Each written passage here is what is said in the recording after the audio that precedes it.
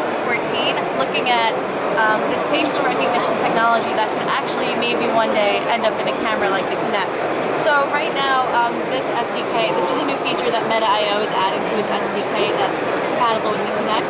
So there's an infrared light right here, and then two cameras, which are used to kind of perceive depth so that it can create an actual, really accurate 3D reconstruction of my head. So we're going to take a look at how this works right now.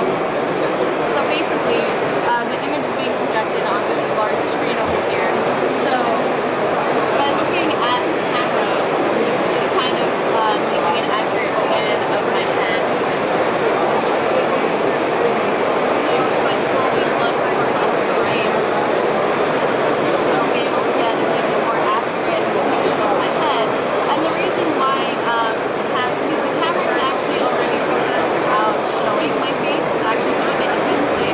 But in order to be able to accurately place the glasses on my face, it creates a visual version as well for texture. So this is a technology that could eventually be used for point of sales or to make virtual shopping easier, so that you can actually see what something looks like before you buy it. So as you can see, as I move my head back and forth, the glasses stay on my face because, and you might not really be able to see this in the video, but there's actually like a virtual version of my head kind of floating in the corner, and that's the 3D model that was made. So this is a prototype version, which is why sometimes it might get stuck here and there. It's also kind of hard to do something like this during a video because your head is kind of supposed to be still while it's scanning your face. But this is just kind of a look at what the technology could eventually be like.